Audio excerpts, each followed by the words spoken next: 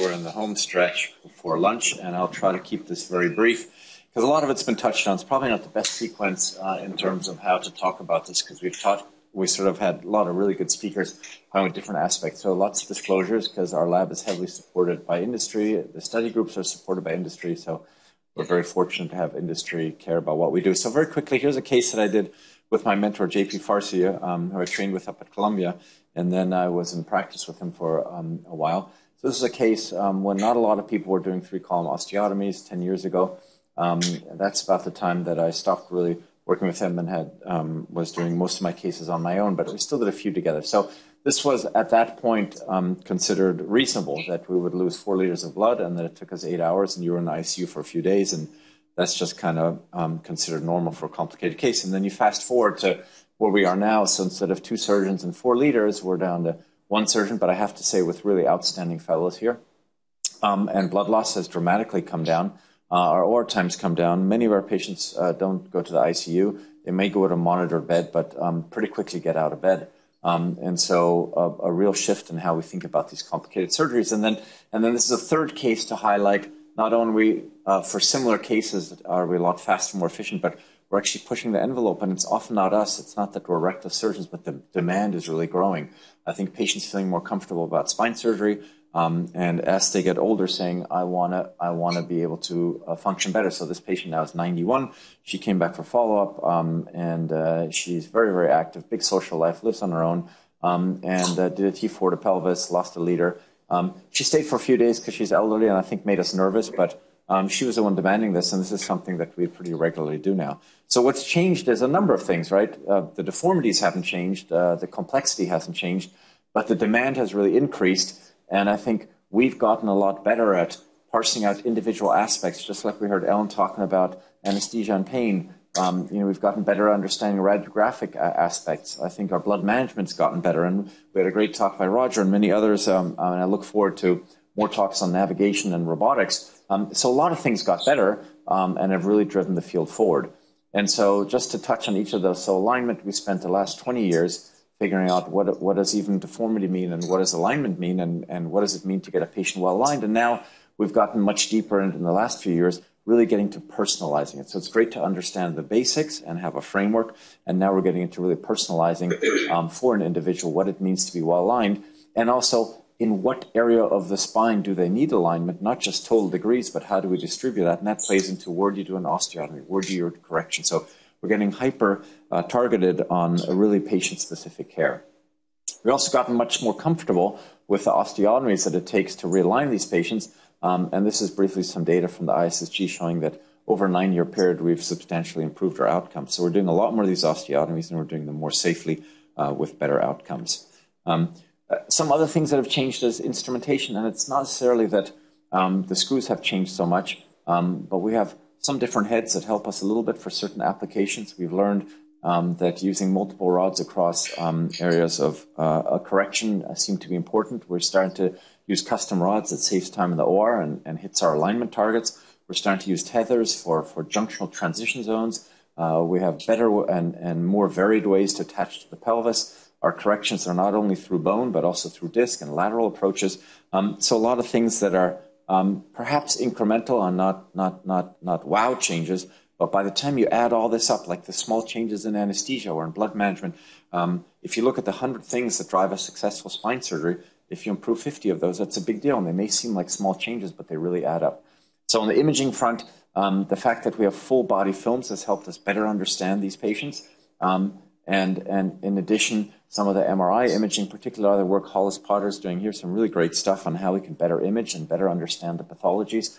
Intraoperatively, we're using better imaging and getting much higher quality images with flat detector technology, getting bigger fields, and then being able to use that for multiplanar reconstructions and then to link that to our navigation systems.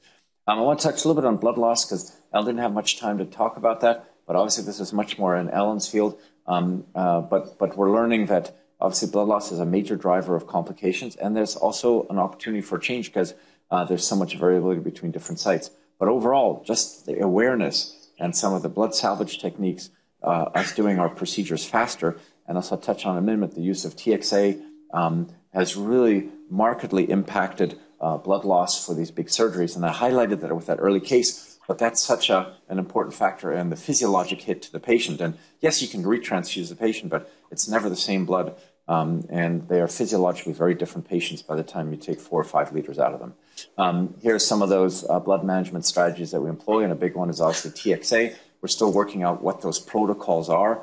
We slowly increase the dose in terms of loading dose, and Ellen and I argue a little bit over it, but I think we're slowly getting up to sort of 30, and 3 is kind of seems to be the sweet spot. Hopefully we can move that up safely, but we'll have to see. I won't talk about the pain management and the anesthesia, only to say that we have a really good chronic pain service. So all of our patients now are going to be seen by chronic pain, and they really optimize our patients pre-op, and it makes it so much easier to deal with them in the recovery room and afterwards if they've been optimized ahead of time. So that's all stuff that's affected complex spine surgery in the last 10 years, and I think has really had a major impact on getting our patients safely through surgery, and I think has given them comfort, and even referring physicians to say, you know what, you may be 70, you may be 80, but you can have a big surgery and have it safely and expect a really good outcome. Even if you have some bumps along the road, we think we can do this safely on our patients. But the next 10 years are going to be a challenge. They're going to be a challenge for a couple of reasons. One is the demand is going to grow dramatically. And the other problem is that the cost is going to go up, but the supply of surgeons isn't growing.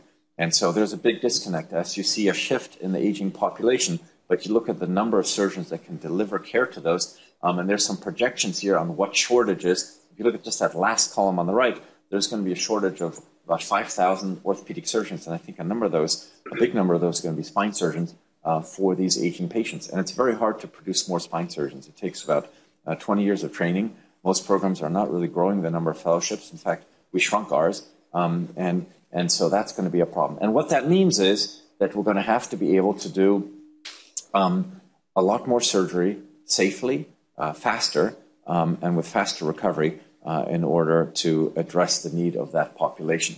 And so talking about cost, there are a number of cost drivers. Rick Hostin's talked about it and done a lot of great work on this, obviously, and through the ISSG. And the big drivers, as we touched on earlier, are revisions and complications. And that's where I think, as Chris Ames has talked about, we do need AI to help drive our patient selection better and also drive our pathways and be able to address patients that are going in the wrong direction before we get to the point where we need to do a reoperation.